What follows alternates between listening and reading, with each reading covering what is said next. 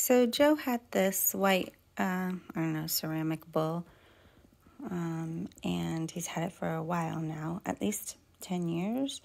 He earned his undergrad at the University of South Florida, and I just graduated with my master's from the University of South Florida. So he broke out the bowl. I guess we were cleaning out the Quonset hut, and it turned up and asked to be painted.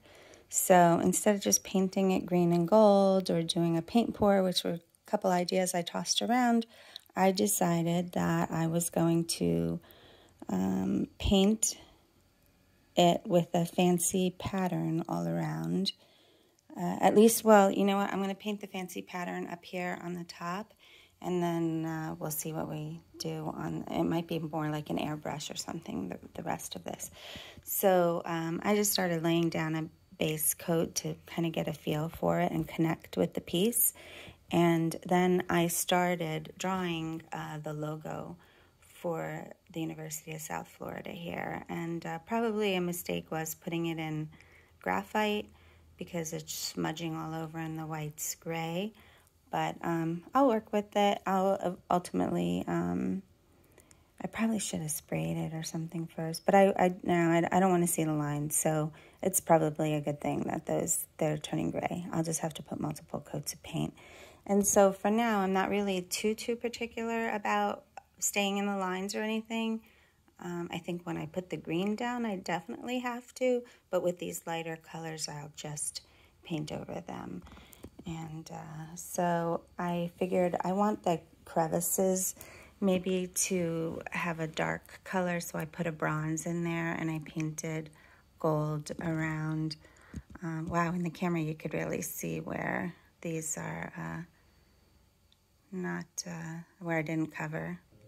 So right now I think he's looking pretty handsome, and it's really funny how when you just paint the eyes, even though they're not realistic, it just helped him come to life. But anyway, that's it for now, and I'll keep you posted on the progress. Well, I didn't take it step by step, but I wound up painting gold. It's this Liquitex here, iridescent bright gold acrylic paint, and there was a bronze too. I did use Payne's Gray inside the crevices, and then I kind of brushed it off. But this is the bronze color of the main body. And I used a green. It wasn't really like a, Kelly green or whatever. It was more, oh, here it is, chromium oxide green. But then what I wound up doing is taking these Posca markers and making the U.S.F emblem and the logo this Posca green. And I used a little bit of the black, but I also used Payne's Gray to get inside some of the crevices. And I don't think that the crevice work is all that great, but there's a little bit of a difference. And then I used these.